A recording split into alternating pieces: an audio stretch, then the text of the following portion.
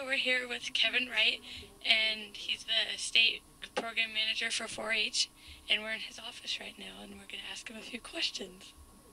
Kevin, tell us about the Operation Military Kit.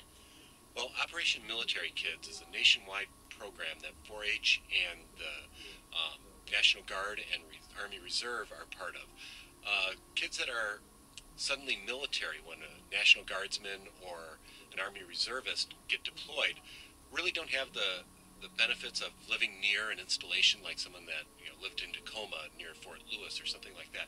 So Operation Military Kids is a way for 4-H and other local agencies to really form a support network for kids that are members of Guard and Reserve family and their parent or loved one gets deployed.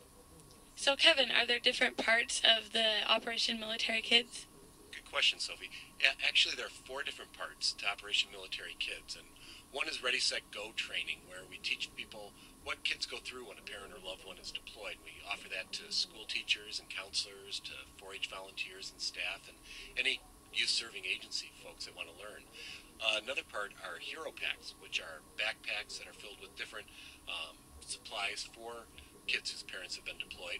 And an important part of that is there's also a letter inside that's written by another youth to that military kid, so that they know that they have some support out there. A third thing that we do is called Speak Out for Military Kids. And this is a chance for military kids to talk about their experience so folks can gain some empathy and understanding of what they go through. And then finally is our mobile technology lab, which is a 15 laptop computer lab, and it's able to go out to various sites so kids can develop videos or take pictures to send to a deployed parent or loved one, as well as learning more computer skills and job skills overall.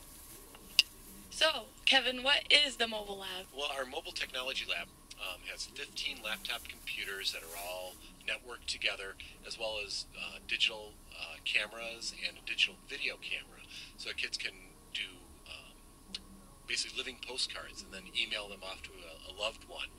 And it works in really well with 4-H's mobile tech van, which is actually a 15 laptop computer lab that has a satellite dish to connect to the internet. So we can work the 2 of them together and serve up to 30 kids at a time, keeping in contact and keeping in touch with someone who's deployed.